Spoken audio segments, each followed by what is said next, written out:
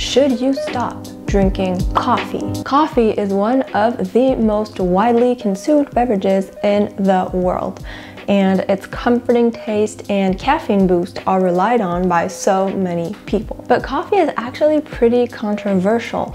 There are certain health benefits to drinking coffee, but it could also have some risk factors. So today we're going to be looking at all of the pros and cons of coffee so that you can see whether you want to keep on drinking coffee or if you should switch to something else like tea. So first we're going to look at the pros, so the health benefits of coffee. So coffee has lots of nutrients, but it's important to note that the quantities are so low that it will only have an impact if you drink multiple cups a day.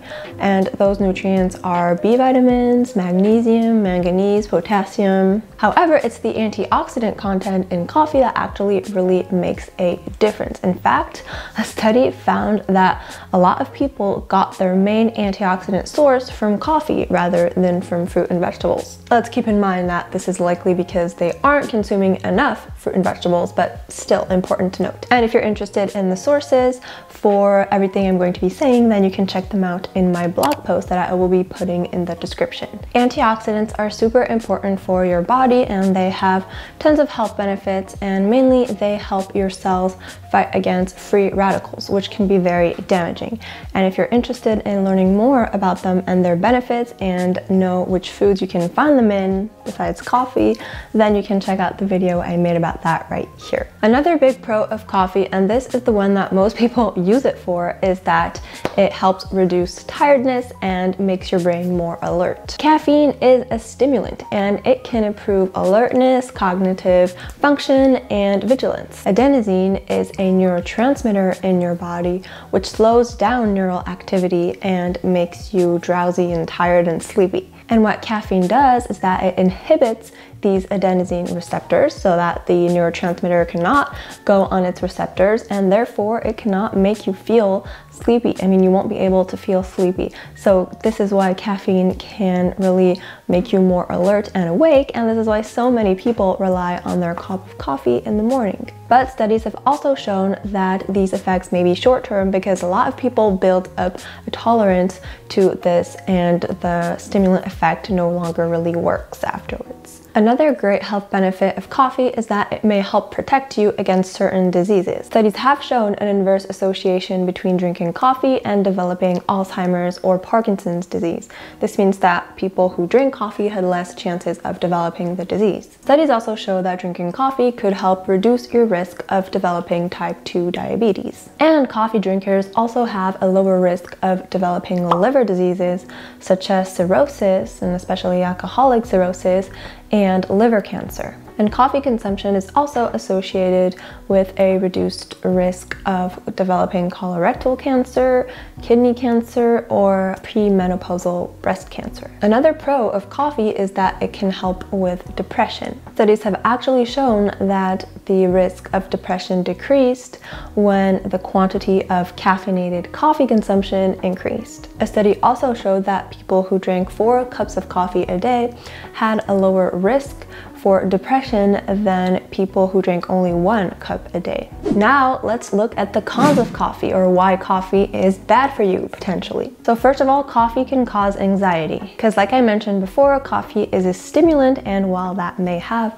some beneficial effects, it also has the downsides, which is that it can increase anxiety, heart rate, heart palpitations, and may exacerbate like psychotic behaviors in patients that already have these issues. And a study showed that if you consumed coffee during your teens, then it could increase your chances of having anxiety-related issues later on. But it's important to note that there was another study that showed that there was no association between coffee or tea and anxiety issues. Another problem with coffee is that it can disrupt sleep. Again, it's pretty logic. It's also a pro of coffee that it can keep you awake, but the con is that it can disrupt sleep when you don't want it to, when you actually want to sleep. If you have caffeine 3 hours or less before your bedtime, it will decrease your sleep time, your sleep quality, and your deep sleep time. It's really recommended not to drink coffee at least 6 hours before you go to bed. Also, people who reported having low qualities of sleep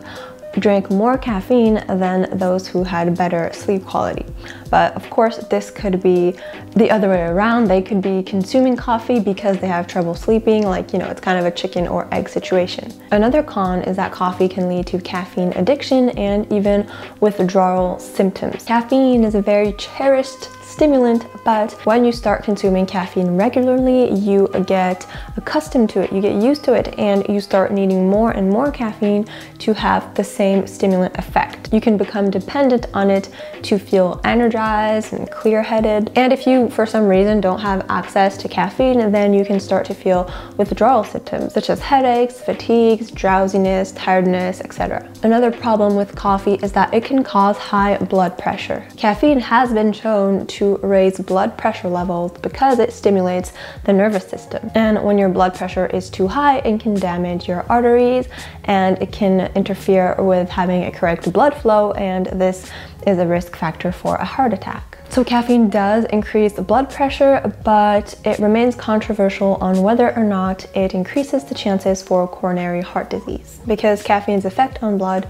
seems to be temporary. Another con of coffee is that it could really put your body under stress. Caffeine is considered to be a pharmacological substance, and it increases cortisol and adrenaline levels both during rest and also during stress. Cortisol is a hormone that is usually released under stress, so basically drinking coffee is kind of recreating a stressful situation for your body and that you don't need to be going through. And also, coffee can cause digestive issues. Coffee stimulates bowel movements and can cause diarrhea. And caffeinated coffee increases colon activity 23% more than non-caffeinated coffee. Coffee also promotes gastroesophageal reflux and gallbladder contraction. And in several studies, people with IBS, so irritable bowel syndrome, have associated coffee with their symptoms. So to sum up, here are the pros and cons of coffee kind of summed up. There have also been a few questions about whether or not unfiltered coffee can raise your cholesterol levels and also affect your thyroid function, but nothing really clear has been said on the matter yet, so we'll have to see. As with many things, there is actually no clear answer on whether you should drink coffee or not. It's up to everyone to make their own risk analysis, balance, and it also depends on whether you actually enjoy coffee or not. Personally, I don't drink coffee on a regular basis, but I do have it on occasion when I feel like I really need this extra boost. So it's obviously up to everyone to find their personal balance and what works for them, because we are all different, of course. That's it for this video. Thank you so much for watching. If you enjoyed it, don't forget to like it and subscribe, and see you on my next one. Bye.